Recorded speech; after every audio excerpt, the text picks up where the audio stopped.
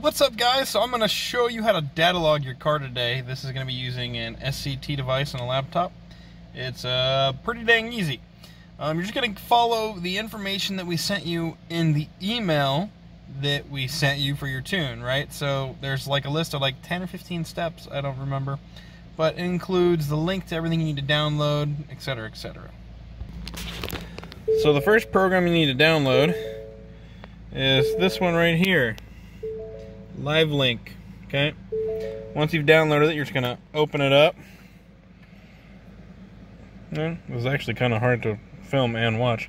First thing we're gonna do is we're gonna hit load config, because that's what I like to do, and then you're gonna just click on whatever your car is. We will have sent you this file. That is the C4 file. You're gonna have to go to like your downloads folder, wherever you download it. I'm doing a 2015 Mustang, so I'm gonna pick the 2011 to 17 Coyote.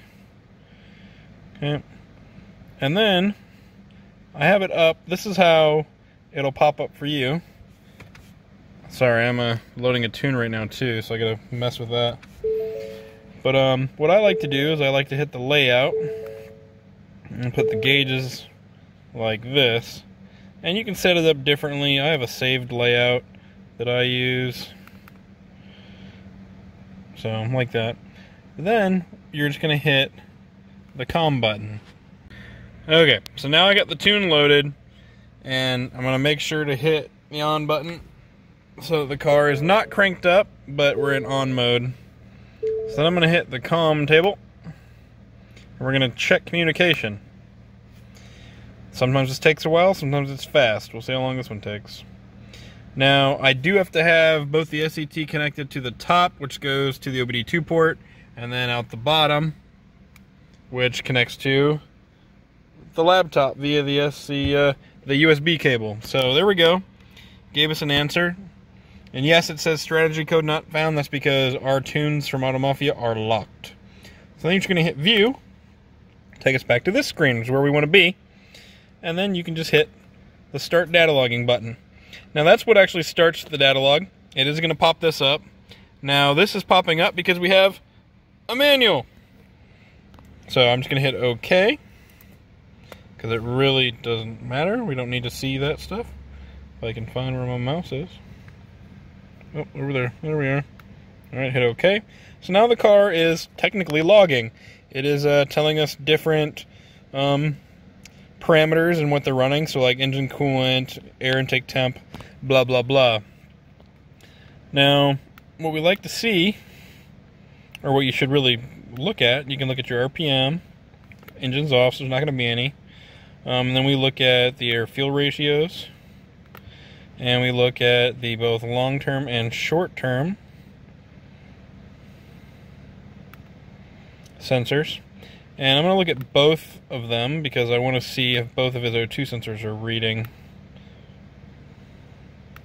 Now you don't have to do this because it's already monitoring all those things. This just lets you see it a lot easier. And then the last one we're going to do is probably the NOx sensor. There we go. So since I don't really know what fuel is in this, I'm always going to run a NOx sensor and see what she's doing. So now I can push the clutch in, which I just did, and hit the button again to start her up. So you see it started up, RPMs are reading, but we don't have any AFRs yet.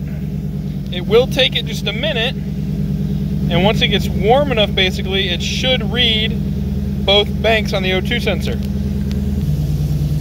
If you let it idle for the 3 minutes that we asked for, a 3-minute idle log, and your O2 sensors still show 0, they're either not plugged in or they're not working. So replace them, or at least make sure they're plugged in. We do keep them in stock for Coyotes and the 3.7s most of the time. As we can tell, this car is idling well. It cranked up and it's idling very nicely.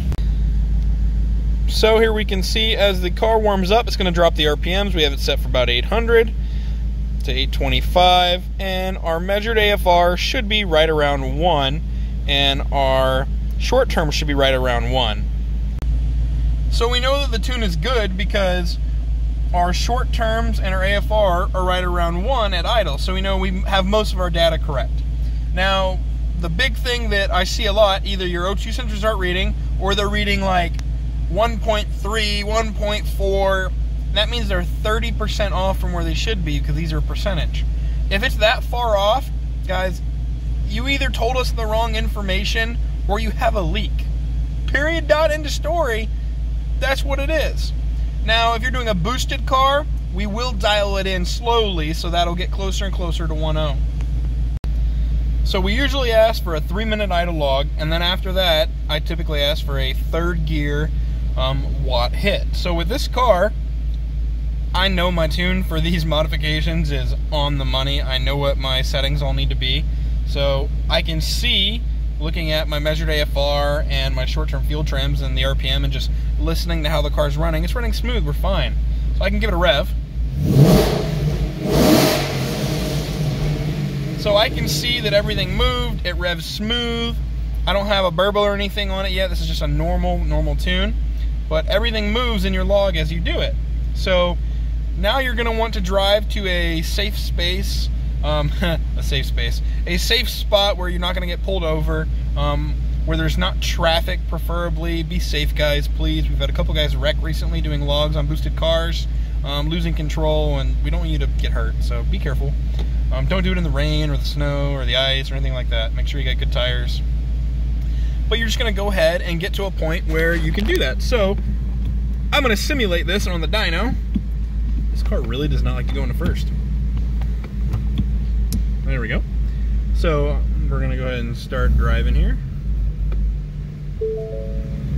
Alrighty, we're going to rev her up. Service tire kit, okay. Get her in a second.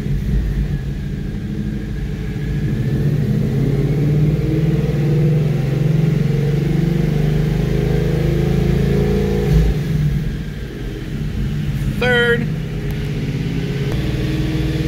So now, guys, we're in third. I like to see a 2,500 RPM to redline typically. Now, personally, when I'm dyno tuning, I watch the laptop. You don't need to see the laptop because you don't really know what any of this is. So give it to the passenger. They can look at it. The main thing that I'm going to tell you to look at is your knock sensor. If knock sensor goes above like 1 or 2, get out of the throttle and send us the log. So for me, I need to hold a couple more things, so I'm going to put this down. But we're going to go ahead and do a 4th gear, full throttle pull all the way through the RPMs so that I can look at the log. Alrighty. Alright, guys, so that was our full throttle pull in 4th gear. So now we can go ahead and we can stop our log. Okay, and we can stop it. And then you're going to hit this button right here, save it, and you're going to hit save all. It's going to pop up, and then you're just going to save it for whatever you want to save it as, and then you're going to email it to us. It's that simple, nice and easy.